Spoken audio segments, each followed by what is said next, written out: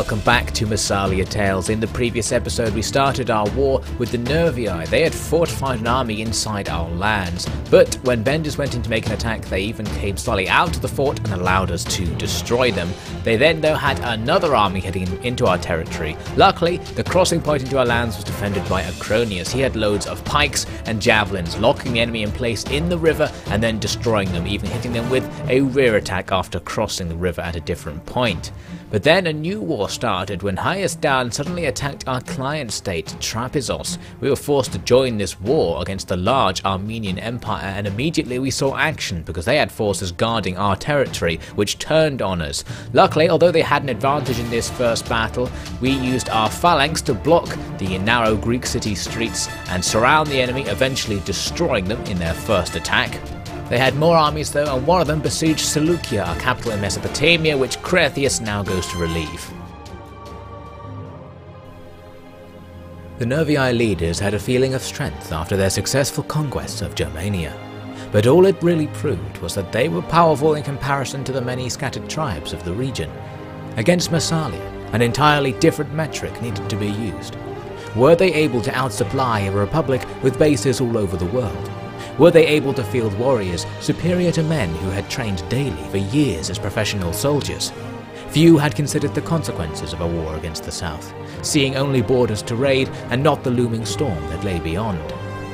For the Massalians' part, they had correctly assumed that only a small portion of their strength need be committed to the war, and that any losses taken would be temporary.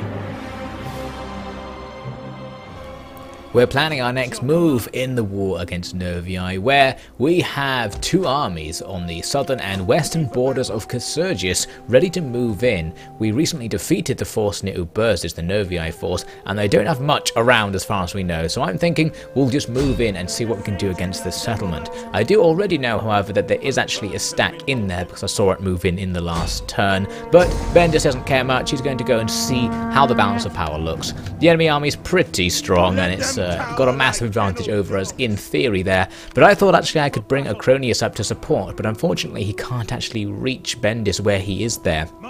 So we're not going to be able to do this turn. What I can do is move up and discover the survivors of Acroneos' previous battle against the Nervii. So we're going to move in and take them out. That's denying the Nervii yet another general. This guy only a lower level person, but soon they'll be down to a bunch of level 1 guys, so this is still helping out. And of course we defeated a few military units as well. So, we can't move up to support Bendis now, so because of this, Bendis is actually just going to break off the siege because we might as well just wait until next turn and then do the same thing with Acroneos. There's no particular rush to take this settlement right here. So he's going to just move slightly away to make sure he's not in range of the garrison in case that army comes out for a field battle, and now wait. Now I thought it would be useful to have a quick look at the disposition of Hayasdan, our new enemy, just so everyone knows where their empire is. You can see it's a big ring of an empire stretching out through their new conquests from Trapezoos coming into Asia there. They've also got a defensive alliance here with the Egyptians, who control a major stake in the area, so if they worked together they would be totally dominating. Now I'm going to look now to Sparta. I noticed they weren't really diplomatically aligned with Hayasdan, so I thought I might be able to get them to actually join this war. Their position doesn't make it ideal, but they've already helped quite a lot in my war against the Katyuroi, so they've proven they're willing to make expeditions in order to help their allies, but they weren't willing to come in. I also attempted to get my client state, Athens, in on the action, who are still just sitting there in Pergamon after their famous defeat many years ago now, but they wouldn't have it. We did learn though at the start of the next turn that Hayasdan has now broken their relations with Bactria, the faction over to the east, right on the edge of the map, so we might be able to use that. Unfortunately, a Nervii stack has appeared and besieged Vesontio from the north there. We don't have any armies nearby, so I can't really send a relief force. I'm going to basically just let them besiege it. We also learned that Trapezoos has been defeated. Our former client state who drew us into the war with Hayasdan has now been wiped out, although that was expected because they were very weak. But the good news at least is that we're now ready to make our attack on Casurgius. The Nervii didn't leave the settlement, nor did they come out to attack me while I was divided, so I'm free to make this move. The balance bar has actually barely changed despite adding in a whole stack of heavy troops, but I don't have much faith in that balance bar. I think I really do have the advantage, so I'm going to prepare siege equipment for an attack. I try to get Bactria now to join in on the war with Hayasdan, trying to exploit that their relationship seems to be declining, but they're not going to go in for it. It seems no one wants to attack Hayasdan, and that makes sense because they're very powerful, even though I'm able to give massive sums of money in return. Now, I thought Hayasdan would attack Seleucia with that stack in the previous turn. They definitely have the siege equipment already because they've been there for 2 turns now. But the fact that they didn't means I can do this, and they don't run away from this, so they're in huge trouble. Cretheus' army is stronger than the enemy's on its own, and we've got a full stack coming out as the garrison as well. So we totally overwhelm that force and destroy it. 2 massive mistakes from that Hayasdan main force there, meaning we enslave a whole bunch of their army, kill the rest, and are now free to move. We can move into their territory now. There's an undefended walled settlement up there. There's a smaller settlement to the south of it, which I think is probably undefended as well. So Hayasdan really done poorly in the opening of this war. Neither side really expected the war to happen, but we've definitely gained the upper hand and the initiative at the start of the conflict. Now, as we move on, we see the Nervii conquer one of the Illyrian Confederation settlements in the east, and then immediately after that, they sally out here at Casurgis. Balance bar still in the enemy's favour, but the enemy army is basically all heavy infantry. We have a massive cavalry and ranged advantage, and I know that in the battle, we'll be able to use those 2 advantages to really hammer the enemy. Also, their leading stack of the garrison army is nothing. They'll be annihilated even in a straight infantry combat, so I'm expecting this to be easy. He said we're going to stand, ready the men. His scouts say most of the enemy are simply the townspeople we besiege, and so their number will help them little. On that note, he insists we pour everything into destroying any militia from the town we see. Not only will they be weak, Lord Bendis claims, but their loss will impact the zeal of their more hardened warriors, seeing that their efforts to defend these people have failed. One is drawn to think rather of the opposite approach, to kill the true warriors to prompt the common people to surrender. But that is not the way of Lord Bendis, I am sure, and we are here to support his strategy. So do what you must, and do not trouble yourself to think of the reasons behind it.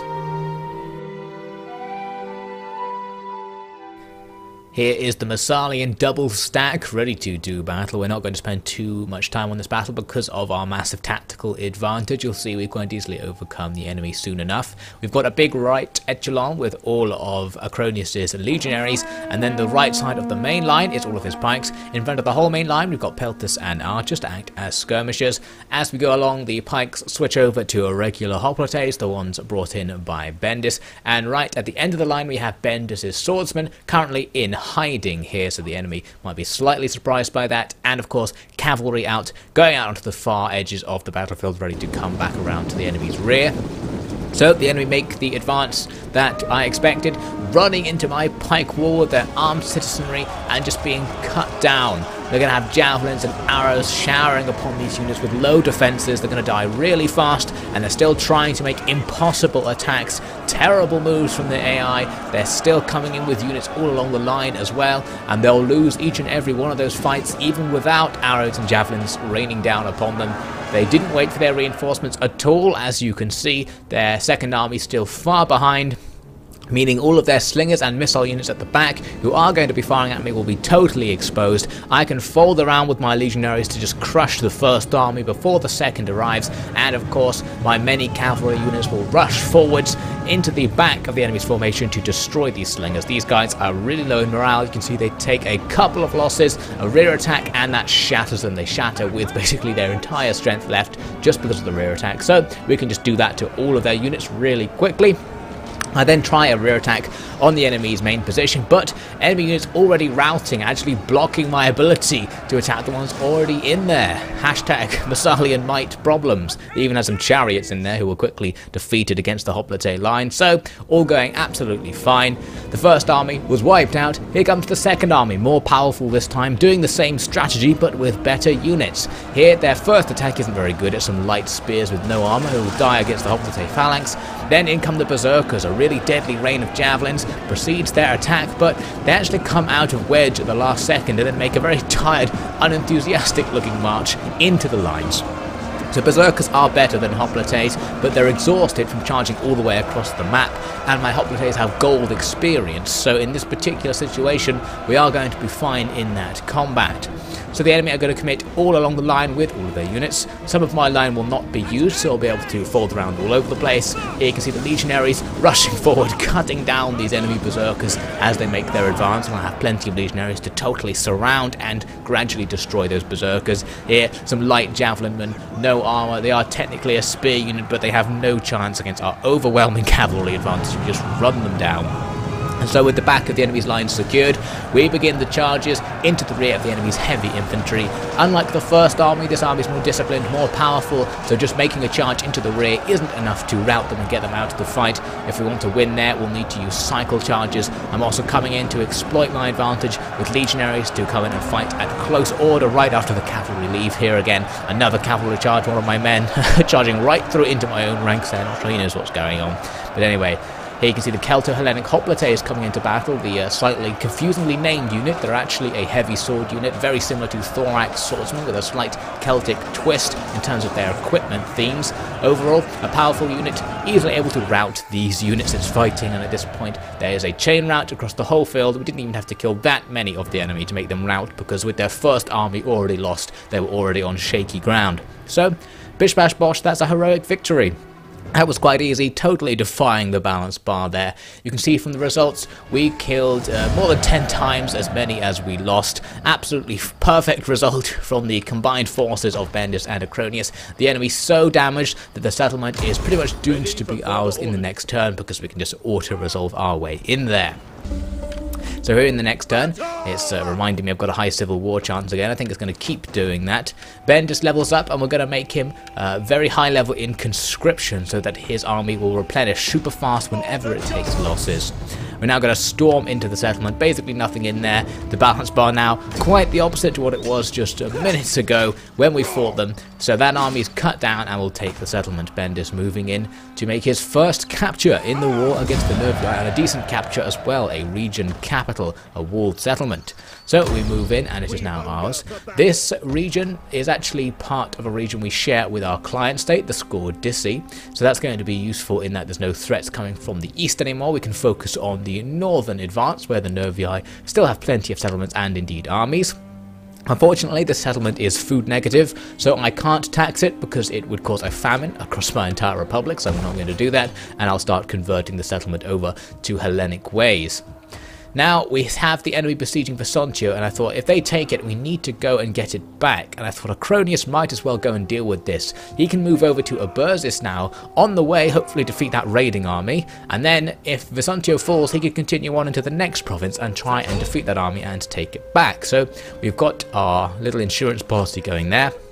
Plus, of course, we still have a cheeky army from Eusticus, which is going to sail right up to the Nervii capital and land troops there, just to really hammer home our advantage in a couple of turns' time. Now for Cretheus over in Mesopotamia, I noticed he was taking attrition. It seems there's a drought in Mesopotamia, which is causing attrition across all of our garrisons and any armies in the province, and causing a number of other problems as well. But luckily for me, I can just walk into Hayasdan's territory where there isn't a drought, and that problem is left behind. So that was perfect. Almost a good excuse to make an attack against this settlement. It has no army in it, but it does have a 20-unit garrison, pretty much one of the most powerful settlements we're going to see. But that's not going to put me off. We're going to go in. They have a giant advantage, of course. Their army is pretty decent. It's got upgrades, lots of archers, but it has lots of trashy spear units as well that will be easily defeated by my army, so I'm not too worried about it. Plus, they only have 2 turns of supplies, so I'm going to build a siege tower and just siege them out right now. We can very easily break them down by attrition. Now we're going to jump back over to the Daemons of Polymus. I was moving them east, thinking I'll go and attack Hayasdan's territory on the northern part of the map. But actually I thought, you know what, while I'm here, I might just try and take the Sakarauka capital, because clearly Archebosphorus are not going to take it. We spent so long trying to get Archebosphorus to be successful, and they're just not hammering home the final blow, so we're going to do it for them. I can go in, and if I can win the battle, I can basically sack the settlement and just have it be so weak that I'm sure Archibosphorus were going to take it, or of course take it for ourselves at this stage. So I'm going to build out some siege equipment. The enemy army inside is really powerful. It's actually the perfect counter to the Daemons of Polymus. It's basically all horse archers and foot archers, loads of them with upgrades as well. So it's kind of in our advantage to try and siege them out if we can. We can help ourselves doing that by besieging the port, blockading the port with Evios and his fleet, who will also take part in the battle if there is a fight over the city. We still though have a big disadvantage unless Archibosphorus moves in a little closer. But before any of that, we have a different siege to worry about. Vesontio comes under attack by the Nervii army that was besieging it. It's been there for a couple of turns, so we know it's going to have lots of siege equipment. We've already lost a third of our men to attrition, unfortunately, and the enemy army is led by a really high-level commander that's going to be buffing all of those troops. Lots of heavy troops, lots of archers who can hide anywhere, only a few cavalry, but of course not so important for a siege battle, so let's do our best and try and hold these walls.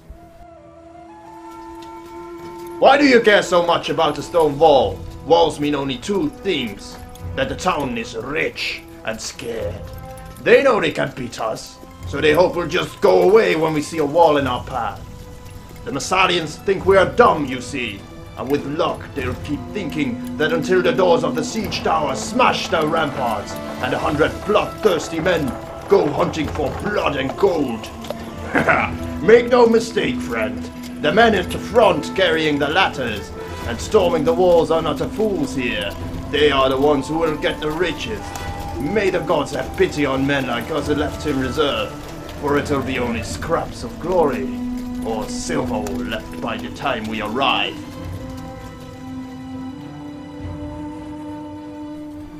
So the garrison at Vesontio prepares to hold the city. The city is very good in terms of choke points actually, because the capture point, the victory point, is in this center of a walled off part of the city with this huge statue overlooking it. So you can see I've put a reserve, including my general, at the back there as a little backstop in case the walls fall. On the walls though, that's where the majority of the men will fight. We've got archers facing off against the enemy's advance, with hoplites also up there to defend against men coming up on the enemy's many ladders, which you can see are going to swarm the front of the wall around the gatehouse.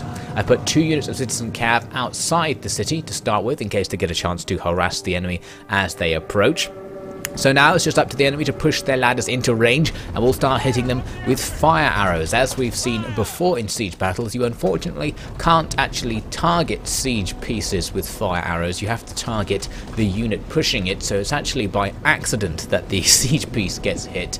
But enough hits will come in from the fire arrows, especially at long range, that we will be able to do fire damage to them. You can see the gates were actually left open after the cavalry left. I'm not sure why they don't close, but the enemy doesn't notice this and don't exploit it, so that's all fine. You can also see my archers aren't actually doing anything in most cases. They're well within range and have already fired a volley, but they decided to wait quite a long time before firing the next volley. Eventually, they get their act together and start firing. From the arc of their shots, you can tell they're deliberately trying to miss the ladders in order to get the arrows over the top to hit the crew behind, which is a massive shame. If they actually just fired fully into the ladders, I think we would actually get most of them before they hit the walls. We'd definitely get, I'd say, half of these ladders before they set up flaming. But unfortunately, even with loads of archers like we have, we're only going to get a couple of these ladders down before they arrive, which of course is a huge problem because the enemy have a big melee advantage.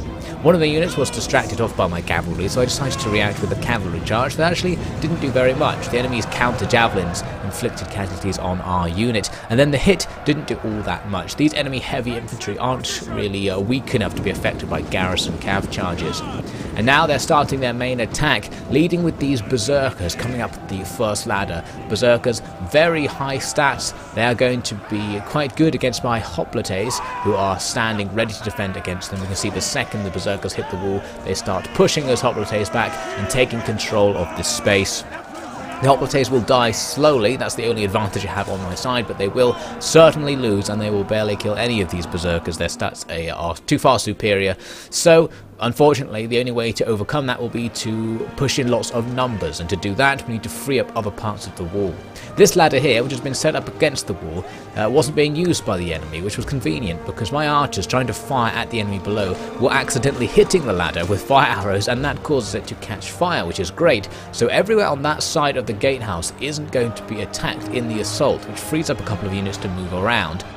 Here on the other side of the gatehouse, it's the complete opposite, with most of the enemy's ladders getting into position, so there's going to be a massive assault there. They have their siege towers coming in too, but siege towers aren't actually as good as ladders in this situation, because the archers can target the unit inside the siege tower and thus will actually hit it with most of their shots. So it only takes a couple of volleys to get these things on fire. Here you can see the crew scrambling to escape the first tower as its damage increases, so that's going to slightly lessen the load on this part of the wall, but maybe that's not really going to make a difference, because as you can see, they've already taken a massive amount of control of the wall. The hoplites up there are going to get surrounded very fast. They're not going to be able to use the hoplite phalanx. Here where the berserkers are pushing against my men, they've almost totally taken control of their little landing area, so nothing good. The second siege tower unfortunately did make it to the wall. It almost caught fire, but once it's actually at the wall, you once again cannot target it with your men, so it's going to sit there spilling out enemy troops.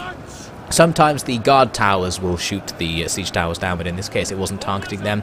And my archers are having trouble getting out of melee. They tend to get drawn into melee if the enemy deploy close. You can even see the enemy have deployed troops into the city now, just rushing straight off the wall to move further in, so they're not wasting any time. More and more troops streaming in. You see them just popping out of the smoke from the siege tower and diving into the wall, where a lot of the times they're fighting archers or militia hoplites. They'll definitely win, of course, there. And the more professional troops are totally surrounded or are being slaughtered, as in the case of this hoplite unit. One of the first hoplite units to enter combat is now being annihilated by the berserkers, who've taken total control of the wall, and all of the units around them will now be able to stream to other parts of the wall to support their comrades.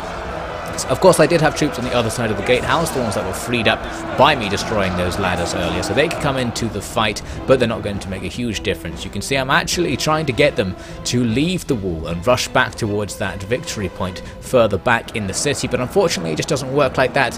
You can see they start leaving, they come down the wall, and then suddenly change direction and go, you know what, I'm going to go back up the wall, because some of their units still in combat, and they prioritize going into combat over moving, so everyone keeps getting pushed back into this slaughter. All of our men are going to be lost. But if we fall back to the temple, what will happen to the city? We're the only thing between the Germans and our people. Anyone who goes back is leaving their family to the mercy of bloodthirsty monsters. So, to Hades with the commander's runners. If they send any more, just take their weapons and throw them over the wall. We take arms to defend our homes and loved ones, not the pride of some nobleman. Back up. Everyone back up. Do not suffer an enemy to set foot on our ground. Take your place in the phalanx and fight not just for your own life, but for the life of our city. The enemy are tired and not used to our ways, amazed already by the defences we have shown them. Now let's complete their rout with a show of spirit. Up and at them! So although things aren't going all that well on the wall, I can still make a difference in front of it by sending out those cav, who I already exfiltrated, to go and attack the enemy's archers, who were just hanging around out there. Now the enemy had cav of their own, but I wasn't worried about them because they were only light and medium cav. This proved to be a little bit of an underestimation of their power. You can see they instantly come in and surround my cavalry. My guys are a heavy cavalry unit that can theoretically beat them, but they're just sort of swarmed right now and being attacked from all sides, so their morale isn't going to hold and they're not going to get a chance to actually fight against the enemy's weaker units. You can see I'm trying to save my first unit with the second unit there that was dealing with some enemy archers one-on-one, but it's not going to happen. My unit routes quickly. My attack does kill some of the enemy's cavalry, but it's not going to actually win because the enemy have all the archers out of the fight now, who can turn and bombard the melee with showers of arrows, killing both sides, which is a handy, but it's going to kill me faster. So my heavy cavalry attack has pretty much failed and both of those units were lost. Meanwhile, on the wall, as you can see, it's just a massive mess, basically. Almost all the units you can see are the enemies. A few of mine still fighting on. It's really just these hoplites on the end who've managed to use the guard house to slightly give themselves a choke point, who are not being totally killed. Everyone else just getting wiped out. I've got a couple of units you can see on the left there that did eventually manage to escape the melee by running along the wall, and they're going to try and run back to our choke point, but will they arrive in time? Because the enemy are already coming up to attack it. They're capturing the point in the plaza just beneath beneath my little choke point up there. We've also got some arrow fire coming down. This is a couple of the archers who we did manage to actually get out of the melee on the other side where the enemy siege towers were. I think I had 2 units there and 1 unit did manage to escape. So they're going to have a very important advantage over the enemy's approach as they come towards the phalanx I'm going to set up here with all of the heavy infantry I can muster as the reserve and a few units that managed to escape the slaughter on the walls. So here's the first enemy unit coming up to my choke point. It's going to be attacked by the tower as well as my archers. I would have 2 towers here, but the other one's destroyed for some reason. I've also got another unit of archers that escaped from the side of the wall that wasn't really attacked, which is now able to sneak around and hit the enemy with some cheeky trick shots, fire arrows, shot backwards. The enemy seemed to be tempted into a melee by that, but then they decided to have second thoughts and go right in against the phalanx, which is of course what I want. So the enemy probably have an advantage in terms of stats, but we have our flanks totally defended by these giant towers, and we have lots of reserves in the choke point ready to cycle in and out. So we should be able to hold for a long time. Meanwhile, we've still got 1 unit of hoplites alive on the wall, fighting against the enemy's berserkers, using that guardhouse, as I mentioned, to stop the enemy going around to their flanks. But unfortunately, even a frontal engagement, berserkers will win that, so they'll be going down soon. Now, more of the enemy's army coming in to fight against our line. You can see I've actually got my weaker unit at the front. The plan being to have them to fight as long as possible to make sure all of the enemy are exhausted before my more effective troops go in.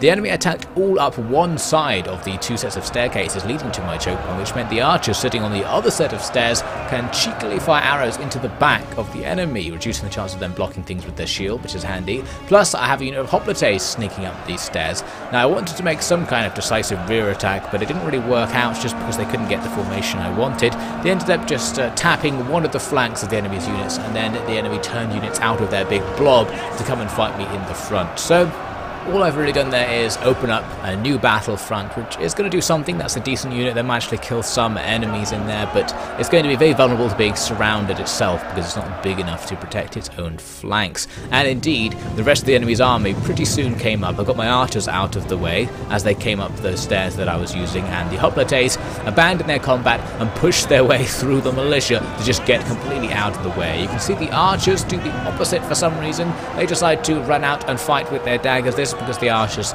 tend to glitch out when you leave them on skirmish mode. They sometimes run toward the enemy rather than away, so I have to force them back into our little plaza behind the wall of shields there. So with them getting out of the way, the fight is now descending into a slug match. The enemy is piling everything into my main position, and I'm going to try and fight them. Interestingly, they're sending their general and cav in, who actually gets good penetration on the militia, almost getting all the way through them.